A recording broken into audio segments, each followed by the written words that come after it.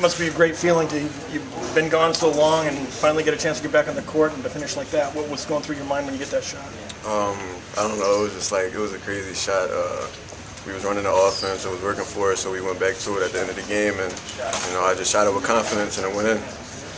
Early on, you're testing your range, and it was a little short, and finally you're starting to find it. Did you feel pretty good at the end there with that? Yeah. My legs wasn't in it as I thought it was going to be, but at the end, momentum was going, and I got my legs back up and got the shots going. What was the biggest challenge for you to be gone so long and to come back? I would just say fatigue. I was cramping a little bit, and I just got to get my body back. What was it like to have Rakeem back tonight? I mean, it seemed like it takes some of the load off you to have him back, and you seem more comfortable out there too. Definitely. He's another ball handler. He has so much heart out there on the court, and I know he's going to go to war with us, with me and the team. So it was a good thing to have him back. Talk about yourself. You were shooting it and going for it. High score tonight. What did that bring to you to have him there also?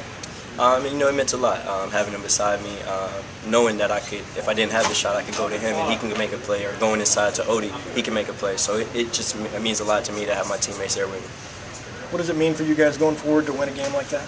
It's a big win. We needed a win coming out here, so we just got to correct our mistakes and move on to tomorrow because we play early tomorrow. So moments a little bit frantic, but pretty good finish. Well, it was an interesting finish because I had said to foul.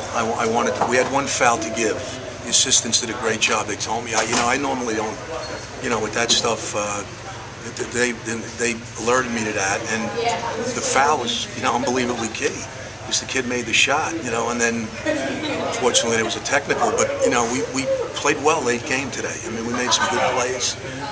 We executed. We spent a lot of time on it during practice, and we're still a young team, so a win like this can go a long way.